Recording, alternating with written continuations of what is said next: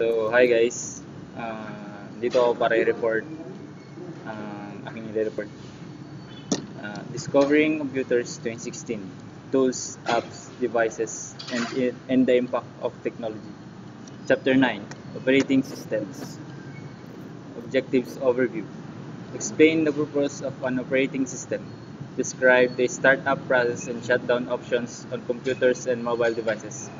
Explain how an operating system provides a user interface, manages programs, manages memory, and coordinates tasks. Describe how an operating system enables users to configure devices, establish an internet connection, and monitor performance. Identify file management and other tools included with an operating system along with ways to update operating system software.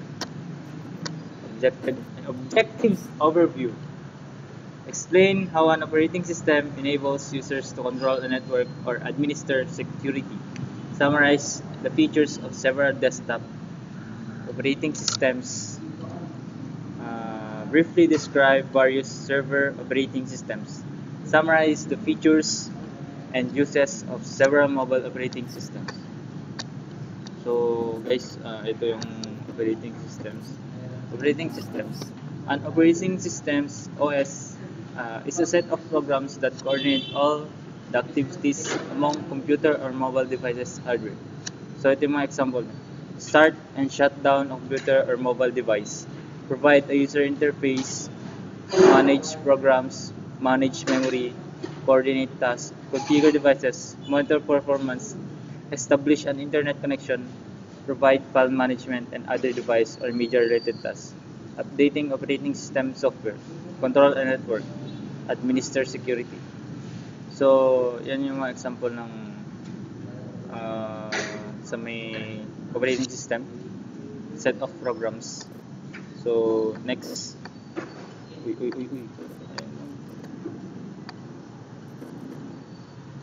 Operating systems. So, guys, hindi ko makita yung ano. On lang natin. Ay. Okay. Ito na lang. Operating system functions. Starting computers and mobile devices. If a computer or mobile device is off, you press a power button to turn it on. So, kung naka-off yung CPU or laptop, mobile devices, parang ito yung power off niya. Yan. Kapag naka-off, press power button to turn it on. Parang yung lock. Kunwari yan. Kapag nakalock na ganyan, tapos pag pipindutin mo siya, mag-on siya. Okay. Joke. Operating system function. An operating system includes various power options. Sleep mode saves any open documents, running programs, or apps to run, turns off all unneeded function, and then places the computer in a low power state. Hibernate mode saves any open documents and running programs or apps to an internal hard drive for removing power from the computer or device. So, yung operating system natin na meron siyang dalawang option, power options. So, meron siyang sleep mode and meron siyang hibernate mode. So, yung sleep mode, sa may mga documents na running programs or apps, place computer in low power state. So next.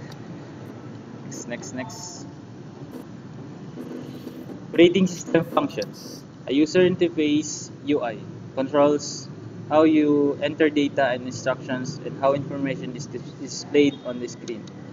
With a graphical user interface, GUI, you interact with menus and visual image. So sa user interface, dito nagko-control yung enter mong data or instruction nagdi-display sa screen. Yan lang. Sa 9. Next slide.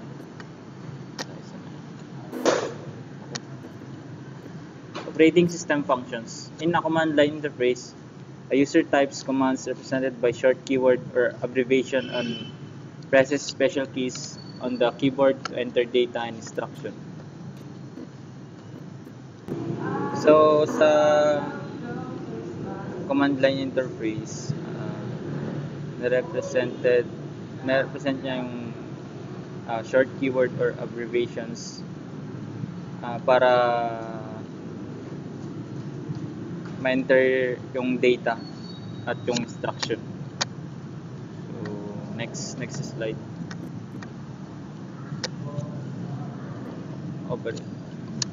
Operating system function. How an operating system handles program directly affects your productivity. Single tasking and multitasking. Foreground and background. Single user and multi-user. So, yung system handles program. Single tasking and multitasking. Multitasking parang yung sa may cellphone. Kapag marami kang na-open, yung parang ganito. So, ito. Parang ganyan. Multitasking. So, yung foreground and background, single user and multi-user. Next na natin.